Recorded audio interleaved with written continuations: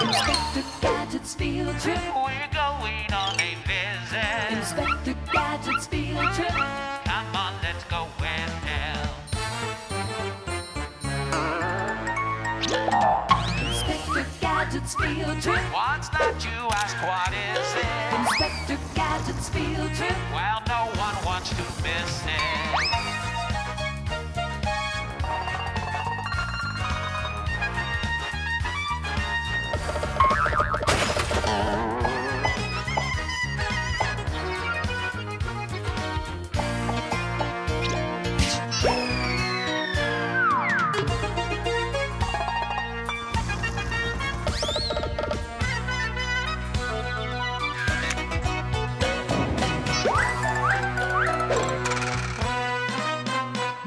Inspector Gadget's field trip. We're going on a visit. Inspector Gadget's field trip.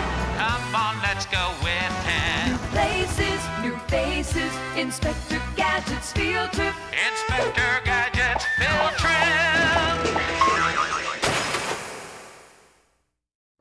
Inspector Gadget here, on our way to danger, high intrigue, and Rome, one of the oldest cities in the world, though it doesn't have gray hair or walk with a cane. Go, go, Gadget-mobile! Here we are in Rome, the capital of Italy. Actually, Italy is always capital because it's a proper name. If it weren't for the Romans, I couldn't have driven here, because the Romans built some of the first paved roads. They had to. They didn't have four-wheel drive ox carts, though they did have steel-belted radio horseshoes. They invented other stuff, too. The Romans, not the oxen. So let's investigate. Go, go, Gadget field trip.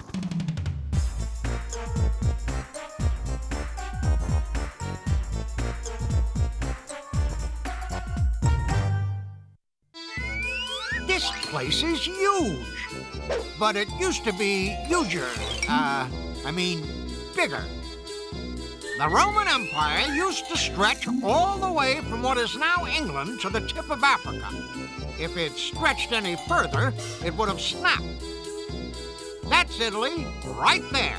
The one in the middle of Europe, shaped like a boot. Now, 1,800 years later, Rome has shrunk down to be a city this big. Wowzers!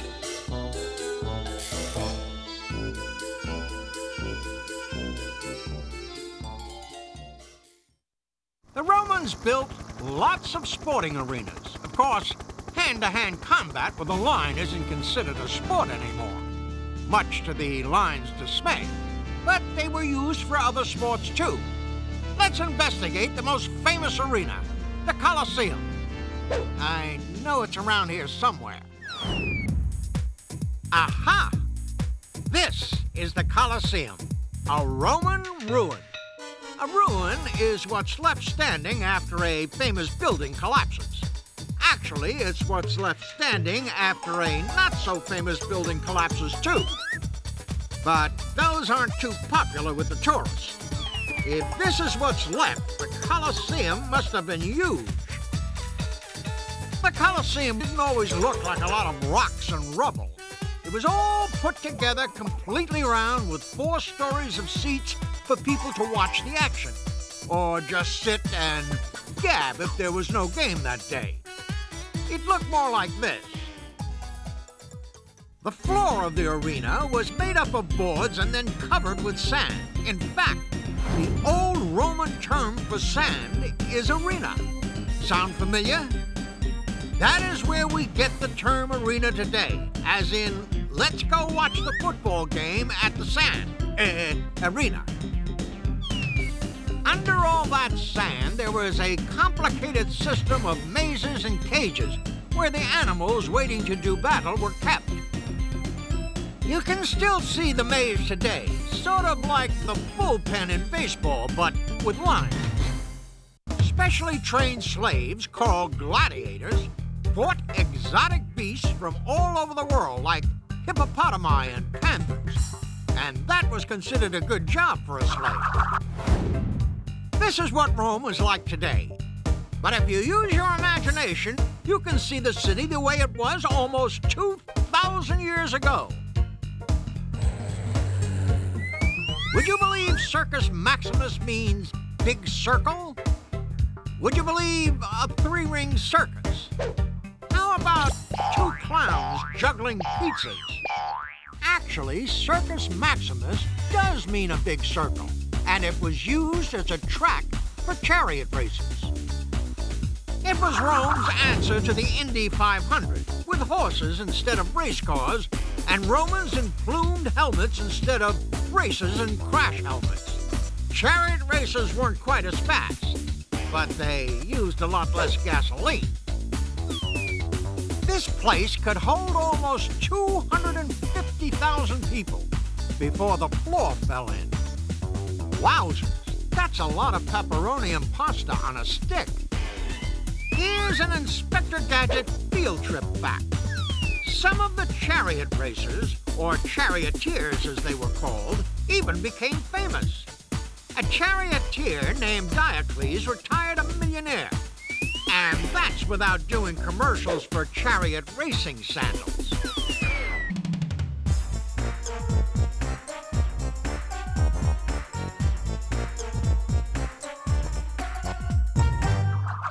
Wowzers! Why are all these people putting their hands inside a monster's mouth?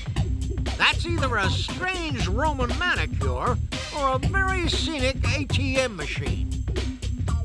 Actually, they're tourists.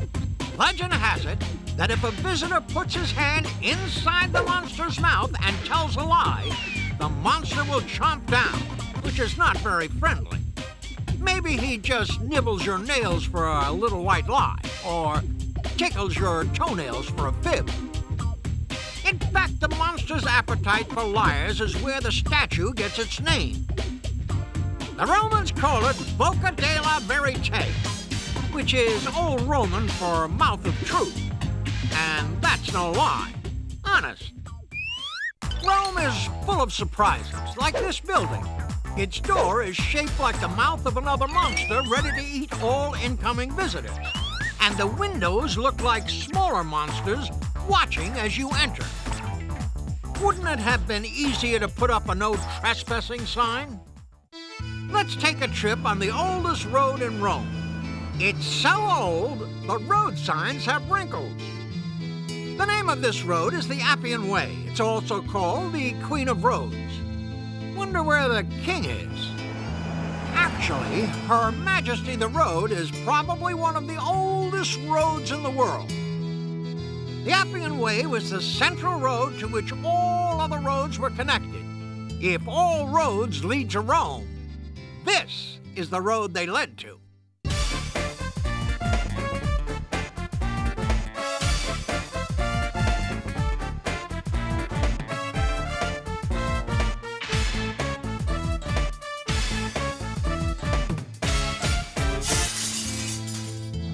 The problem that faced the Romans was how to get around such a wide area. All these different provinces were connected by a huge system of roads. As new roads were added, it became more and more complex, which led to another Roman invention, the traffic jam. Let's get a horse's eye view of the city. Look out for the world's oldest potholes. Ouch! The Romans developed a system of underground tunnels and pipes that moved water all over Rome, feeding many of Rome's famous water fountains. They were among the first to have running water in their city. Sometimes it wasn't possible to install underground tunnels or pipes. The Romans solved that problem with an invention called aqueducts, though they didn't have feathers and hardly ever quacked. An aqueduct is an above-ground waterway. Any Roman mistaking these for roads was in for an early Roman water slide. Go, go, Gadget swim fins! Yeah! Huge arches were built with channels on top that carried water all over the city. What did the Romans do with all that water? Maybe they should have started the first bottled water company. If you were a rich person or patrician in the days of the Roman Empire, you would have enjoyed a warm bath, having the water piped or aqueducted straight into your house to your own private bath. Bubbles were optional. Those are either leaky aqueducts or very public baths. Actually, those are public fountains so the not-so-rich could have access to water. The water was sent to hundreds of fountains around the city, both for decoration and for public drinking water. A lot of these fountains are still in use today, from the beautifully sculpted fountains of Rome's courtyards and squares to simple streams of water for drinking and washing. These non-stop taps are called Roman noses. I guess it's okay that these noses are running. This fancy fountain is called the Trevi Fountain. People come from around the world to throw coins into this fountain for good luck. Legend has it that if you throw in a coin, one day you'll return to the fountain. Probably to get your coin back. Here's another Inspector Gadget field trip fact. Water, water everywhere, but not a bar of soap to be found. Instead of soap, Romans would clean themselves with oil, which was then scraped off with a device called a strigil. It was the Romans who found out oil and water definitely do not mix. Would you believe we're on our way to more Roman adventures? Would you believe a quick toga tour? How about a pizza party?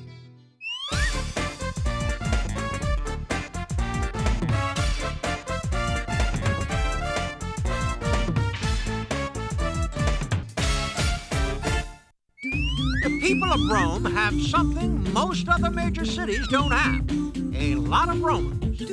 They also have two downtowns, which makes getting directions a little iffy. Let's find out why. Go, go, Gadget Mobile! This is the old downtown of the old city of Rome. The Romans don't call it downtown, they call it the Roman Forum, which is Roman for mall. People would come here to shop, gossip, even to hear some slippery politicians speak from the rostra or podium that was a permanent part of the forum. Fortunately, the invention of the bullhorn was a few thousand years off.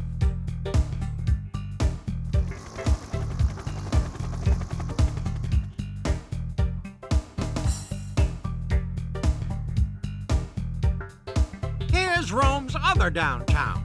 This is where today's Romans hang out, especially the shoppers. Most of these buildings are still standing, and the politicians aren't as slippery since they invented soap.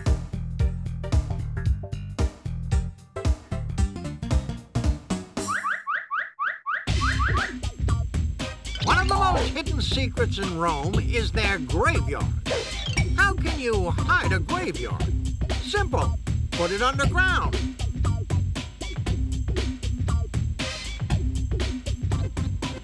Ancient Rome had a very strange law. Not the one about no bathing your pigs in the aqueduct. This one said burials were not allowed within the city. So Romans built a place just outside the city limits for burial sites. It's called the Catacombs. Sure is dark in here. This is an underground honeycomb of tombs where Christians buried their dead. Inside these tombs are early popes and martyrs, some of Rome's most important Christian citizens. There are also beautiful statues inside the catacombs. But where are the cats? It's nice to be back among the living. It's back on the Appian Way with the old inspector. Oof! Darn that pothole. Rome has a lot of secrets, and one of its best-kept secrets for a long time was a secret country, completely hidden inside a city. I find that hard to believe. Let's investigate. Behind these huge walls is a completely separate country that's not part of Rome or even Italy. This is Vatican City, the only country in the world to be hidden inside the capital city of another country. In fact, Vatican City is also the smallest country in the world, which explains how they could fit it in a city. The entire walled country is only 1/2 of 1 square mile. Time for an Inspector Gadget field trip quiz. Who is this man? A, the Bishop of Rome. B, the head of Vatican City. Or C, the leader of the Roman Catholic Church. The answer is all 3. I told you Rome was full of secrets. Okay, it's not the riddle of the Sphinx, but it's something. This is Pope John Paul II. This guy wears a lot of hats, including a swell beanie. Like the leader of any country, the Pope has his own guards. But these are no ordinary bodyguards. For one thing, they don't hire out on weekends to protect rock stars. They're from Switzerland, and they're called the Swiss Guard. There are special requirements for becoming a Swiss Guard. You must be an unmarried man between the ages of 19 and 25. You must be a Roman Catholic citizen of Switzerland. You must be at least 6 feet 2 inches tall. And you must be able to yodel in 7 languages. Just kidding about the yodeling. If you meet all of these criteria, you not only guard the head of Vatican City, but you also learn judo, karate, and wear snappy tights.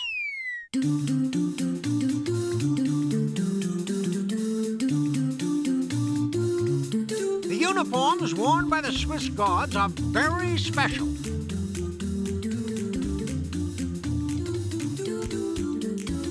They were reportedly designed by the world-famous artist Michelangelo. But this was not Michelangelo's only contribution to Vatican City. Michelangelo also designed the dome of St. Peter's Church.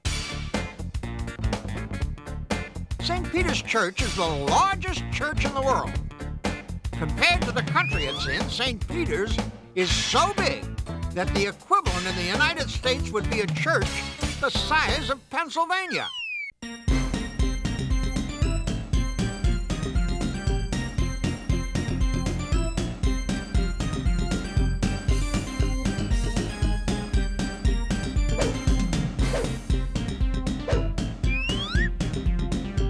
After designing the dome, the Pope told Michelangelo to take a rest, so he did. He lay on his back for 4 years and painted the ceiling. The ceiling of the Sistine Chapel is the most famous ceiling in the world. Michelangelo had to climb rickety scaffolding, and he painted lying on his back looking straight up. I guess he got used to paint drops in his mouth. After painting the ceiling of the Sistine Chapel, Michelangelo was so used to working at that bizarre angle that he had to hold letters and papers above his head and look up to read them. Vatican City has its own money and its own bank. Wowzers! It's like this place is a country. Wait a minute. It is a country.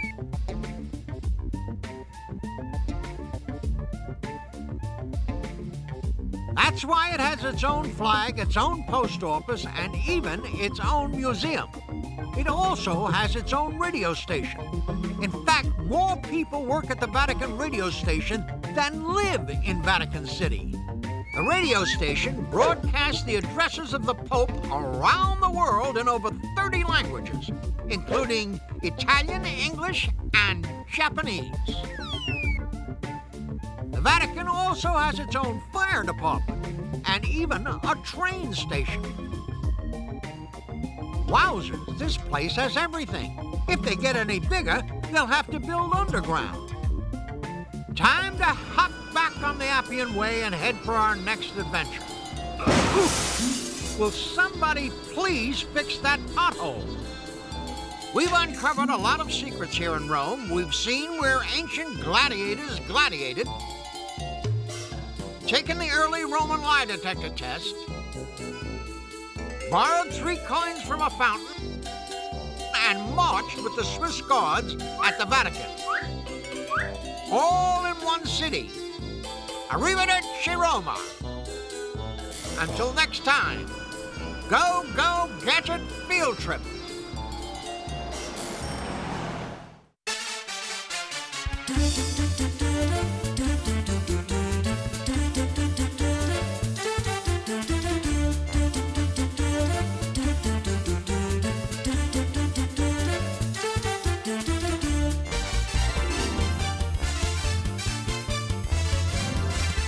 do do do do